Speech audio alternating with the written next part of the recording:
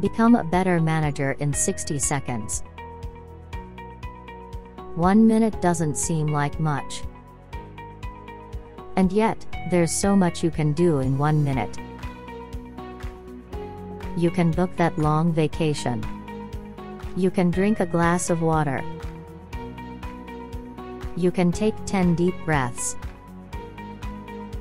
You can cuddle your dog. But would you believe us if we say that you can manage an entire team in 1 minute? Did the word bonkers just come to your mind? You've every right to believe that. But we'll discuss the miracles of 1 minute that can improve your management skills by leaps and bounds. This video is an overview of the book The 1 Minute Manager by Ken Blanchard and Spencer Johnson. According to the co-authors, managing people is an art.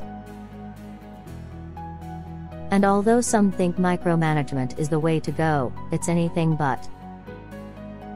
There are 3 secrets to becoming a better manager. And you'll need a minute of your day for that. Secret number 1. Set 1-minute goals. When your staff knows what they have to achieve and where they are expected to be, it becomes easier to adapt to the environment. Your role as the manager is to set those goals and align them in a single page that you and your staff can go through daily. While setting goals, remember that your supervision is not to pick faults or point errors specifically. Instead, it's about guiding your team in the right direction and letting them know what they're doing right. How do 1-minute goals work? A person without a goal is bound to fail. Whether in life, in a relationship, at a bowling club, at workplace. In comparison, setting goals clears the picture by knowing what to do.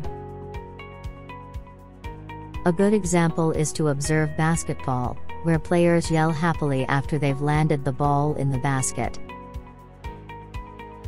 They all run with a single aim, to get the ball across.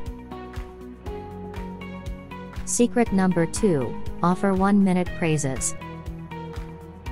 Being caught up in the whirlwind of projects, client issues, and managerial stuff is understandable. But it does more damage than good. Most importantly, being in your own bubble creates a negative impression about you. Your staff may think you're too aloof or don't care about their performance. Or they can simply descend into a pit of negativity, thinking they don't deserve the job they're assigned. That's why it's important to offer praises right after you see a team member doing something right. It doesn't take longer than a minute. But the effects are long-lasting, with the one praised knowing you notice. How do 1-minute praises work? Who doesn't love being appreciated? Knowing you did something right is a kick-ass motivator to do even better the next time. Take an example of a dog you wish to train. It would take longer than ever if you expected your dog to jump hoops without offering a reward. But when you place their favorite dog treat with every hoop they jump, the willingness to get to the next hoop gets double.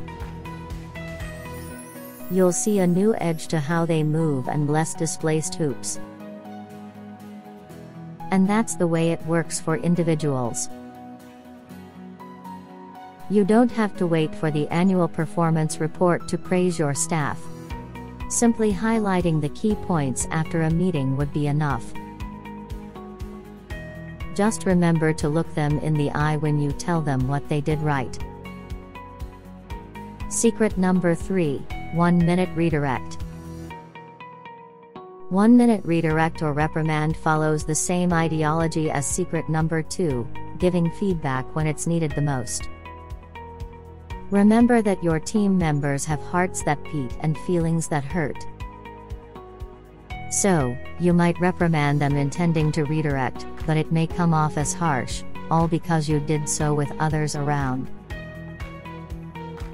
Not only does it reflect badly on your managerial skills, but it also compromises the position of the one you reprimanded. So, what can you do instead? Check if the goals are clear and well-defined. If they are, address the mistake. Tell the individual your expectations. All the while, don't forget that the problem lies with the attitude and not the person themselves. How do 1-minute redirects work? The thought of reprimanding someone can make even the best of managers nervous. But thinking about it as something you're doing for the greater good can help. Think of it like this.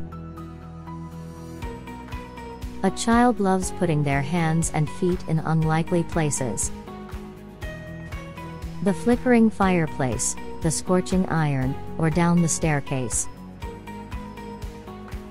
It takes one cold stare from the mother to make them stop dead in their tracks. Of course, no mother likes doing it, but it's for the child's own good. And so, when you reprimand your staff with the thought that it's for their well-being, redirection becomes more focused. Attitudes change.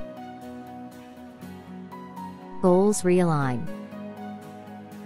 All's well that ends well. The book The 1-Minute Manager by Ken Blanchard and Spencer Johnson came out more than 35 years ago. And yet its ideas still hold true for workplaces in the current era. Go check it out, let us know your thoughts about it, and subscribe to our channel for more inspirational videos like these.